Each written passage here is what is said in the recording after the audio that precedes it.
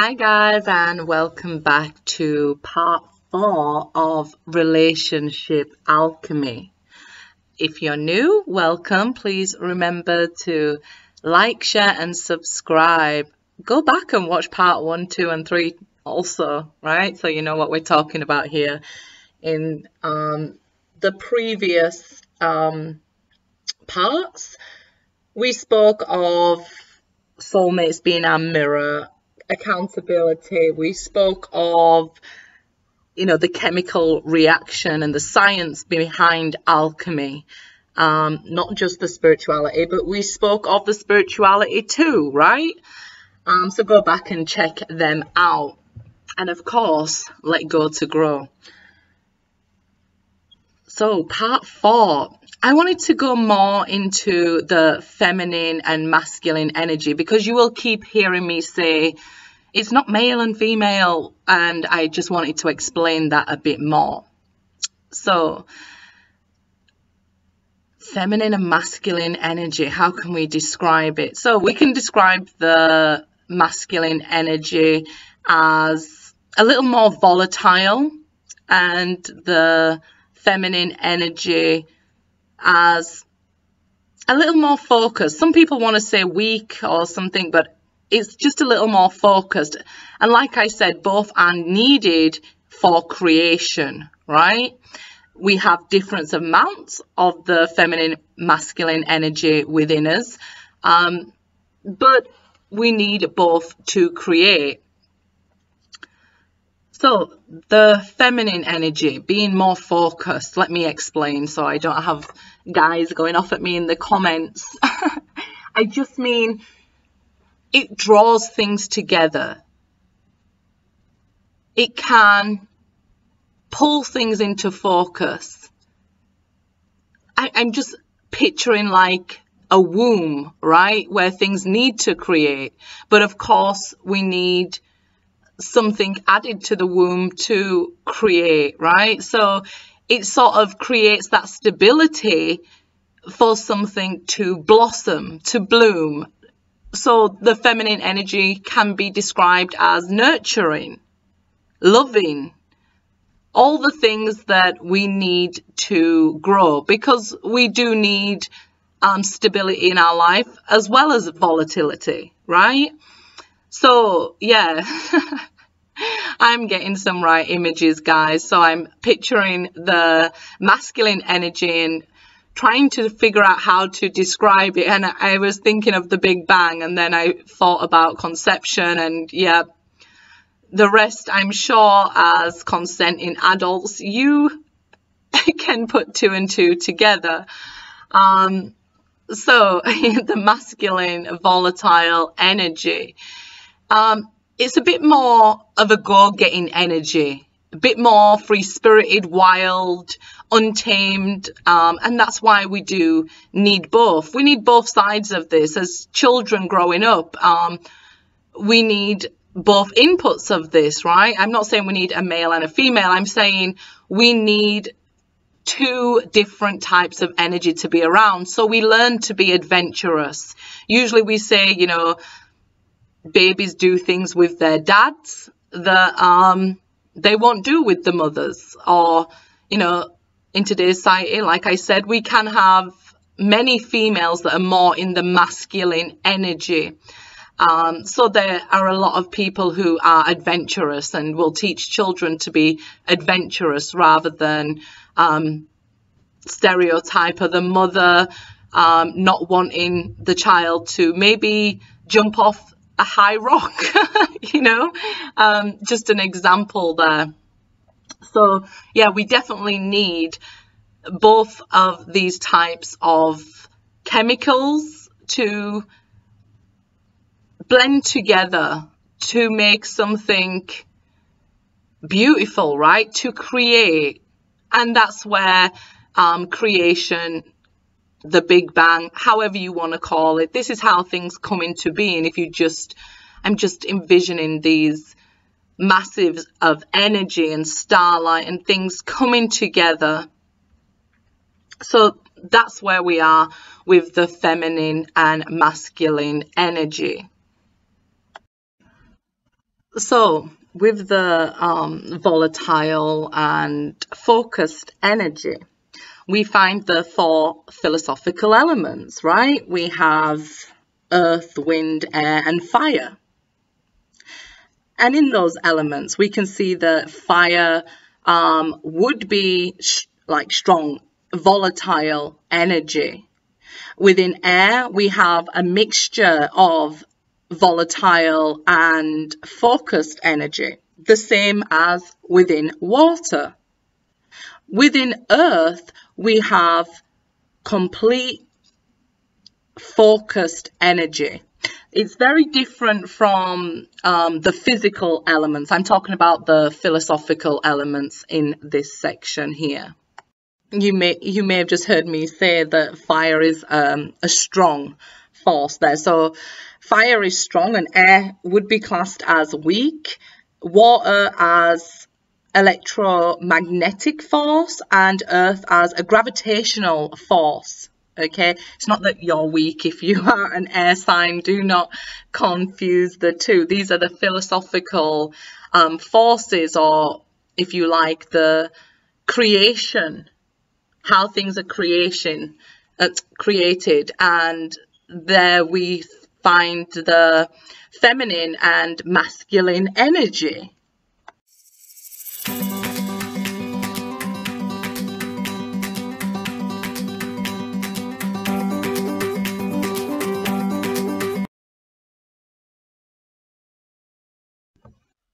Hi guys, and welcome back to Relationship Alchemy. So today I want to talk about energy. So energy is just energy. It doesn't know, it's not right or wrong, it's just energy. It's how we perceive it or want to direct it that has an effect on our life. A positive or a negative effect.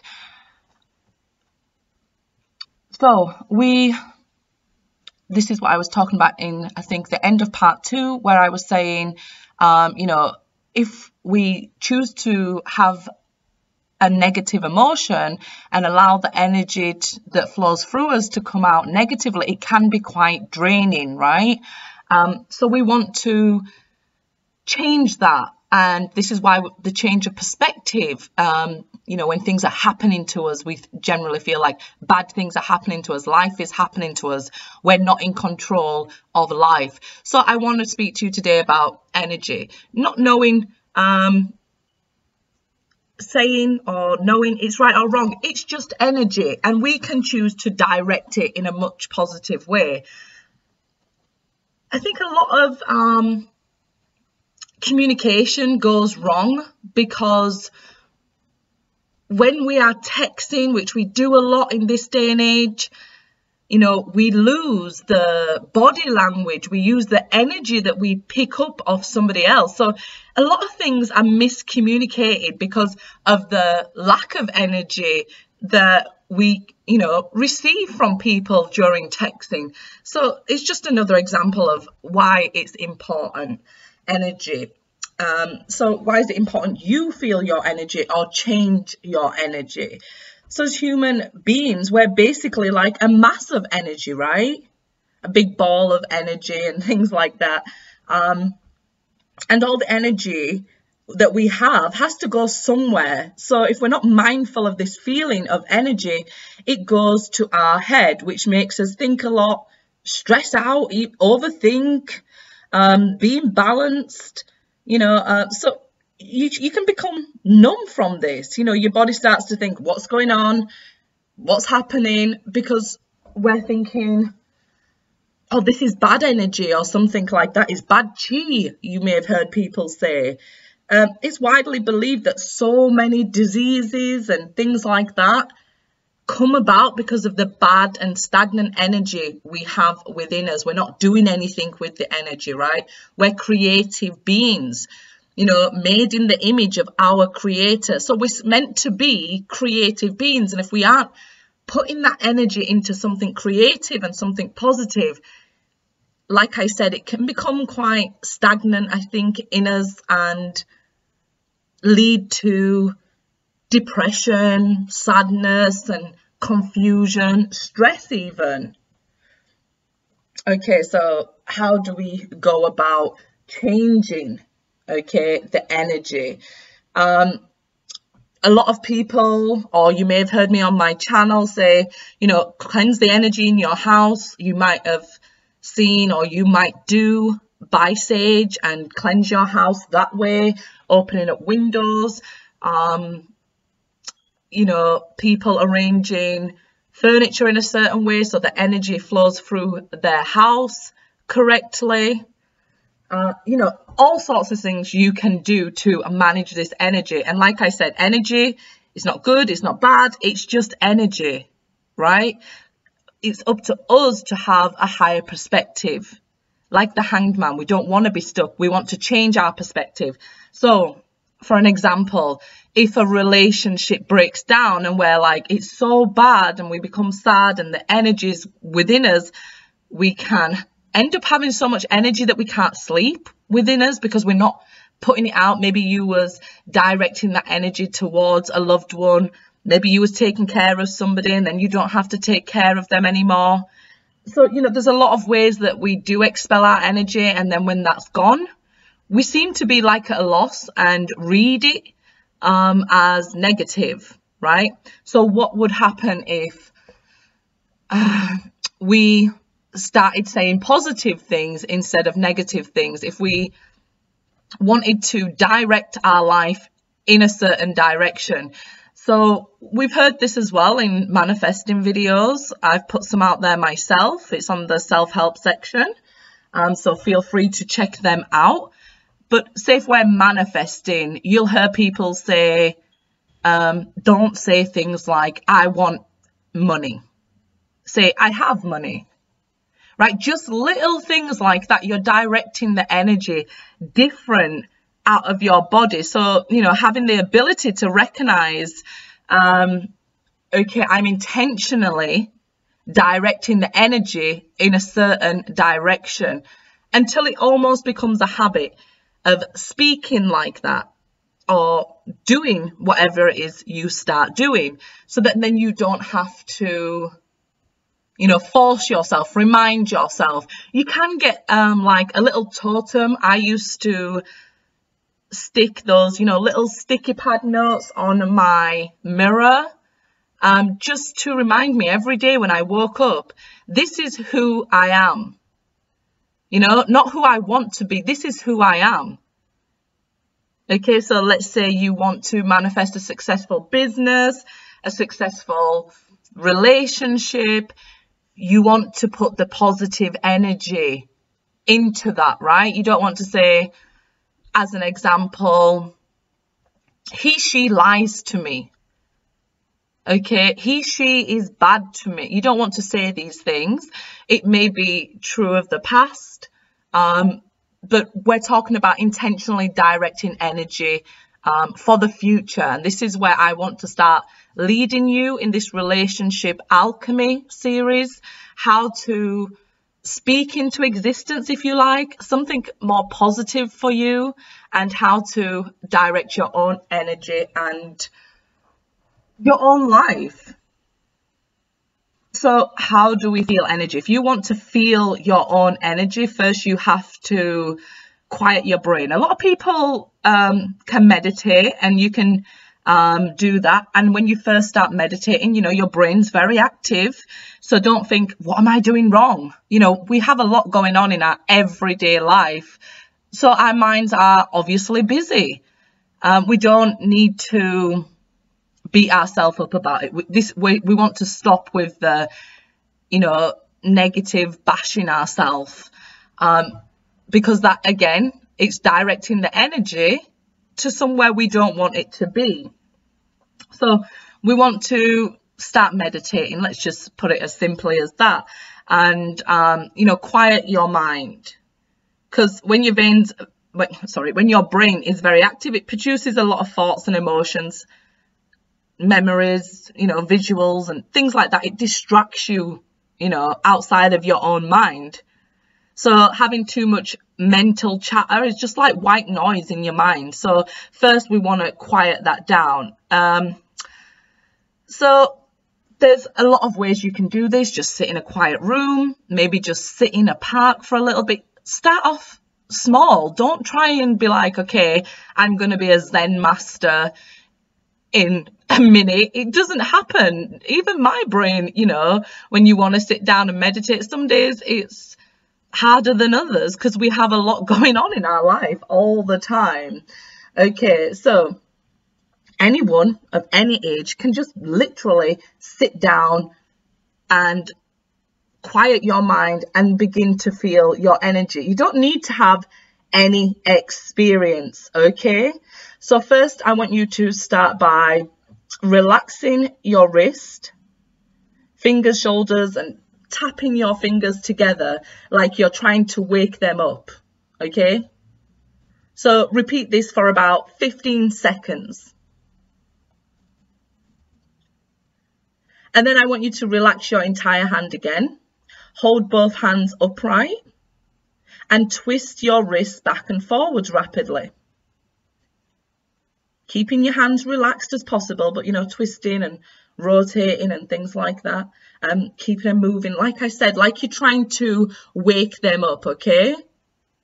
So if you feel like you're holding tension, like you're holding your breath, I do this sometimes when I'm talking to somebody and I don't realize, and then I'll be like, so if you feel like you've got tension in your chest and you're holding your breath, let's say, breathe out any tension you feel, okay?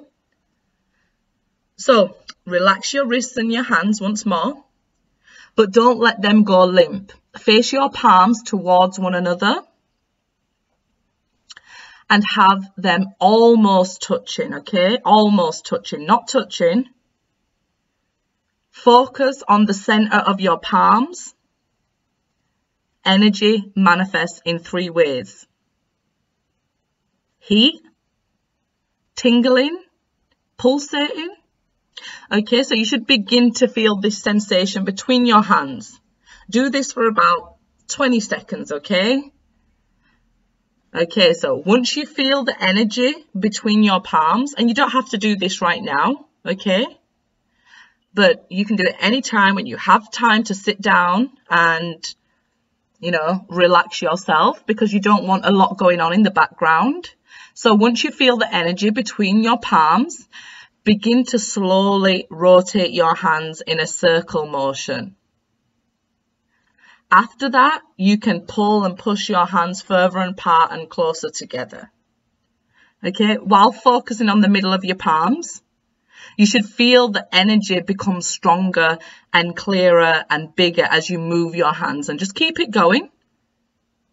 Okay, for like 20 seconds. And then just say, you know, how does it feel? I do, if you are not in contact with somebody, and you want to send them like a message, an energetic message, okay? So once you've done all this, you can then focus, after you've tried it a few times, focus the message into the energy between your hands. Picture what you want to say, the person smiling, you smiling, and good flow of energy, lots of good intentions behind it, happiness behind it, love and joy behind it, because this is how we manifest, right? We want this energy coming between your hands. So you can send messages like this to other people and they'll pick it up. They'll start thinking of you. They may even reach out and text you. Okay, so don't be surprised about that. So I didn't really intend for it to turn into their how to send energetic messages, but it is what it is, right, guys? I'm not always in charge of the message that comes out. I can have as much good intentions as I like, but it just ends that way, okay? So, yeah. So practice this, okay? This is great for people who are feeling a lot of stress and overthinking and always in their head, can't seem to shut their brain off, okay? So go ahead and try it. You'll feel really strong energy and send out positive thoughts to other people. Remember, everybody can direct negative thoughts, but it's going to come back to you tenfold, right? So you might send somebody a bad dream or a nightmare or something, but for you it's going to come back in your physical everyday life as something negative. So I don't advise doing that, guys, okay? So just be aware when you're doing this. Remember to, if you're holding your breath, to release, okay? Okay, guys, so good luck with that. Go ahead and try it and leave me a comment letting me know how you got on, how your energy balls are feeling. But just remember, energy, it's not right or wrong. It's just energy. And we can choose what direction we want to put that in. And like I said, we're made in the image of our creator. So if you put it into something creative, your life will take off in a much more positive direction. Good luck, guys.